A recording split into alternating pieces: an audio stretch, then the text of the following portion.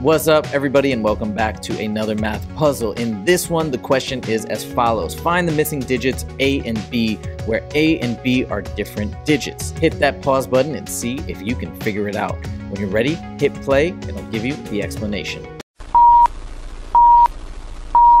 So we want to remember the definition of a digit. That's anything like 0, 1, 2, 3, 4, 5, 6, 7, 8, 9. So we're already limited to those 10 options. Now we can see that B times A is A, which has some limitations, meaning it limits our choices in certain ways. Like for example, one of those numbers could be 1 and the other one could be whatever. Now we know that B times A ends in an A, right? But that doesn't give us a ton of conclusive information. I want to look for the spot where I can draw the most specific conclusion possible. Well, check out the second line. When we multiply, the second row here is the product of A multiplying this way, and this way, which means that A times A ends in an A. The only two numbers where you multiply against themselves end in themselves is 5 and 6, because 5 times 5 is 25, 6 times 6 is 36. Now also down here we have another clue about B. So if you check it out, it says 6 plus 7 equals B.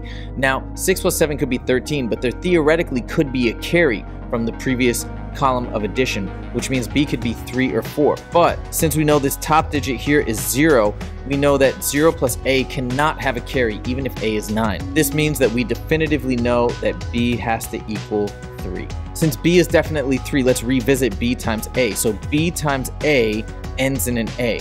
Well, check it out. If B were 3 and A is 6, 3 times 6 is 18.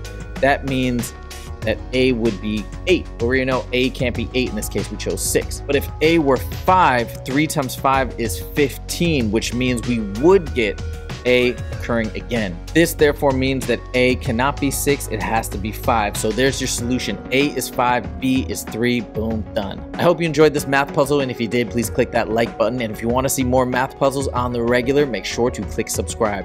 Thank you guys so much for joining, and I'll see you in the next video. Take it easy.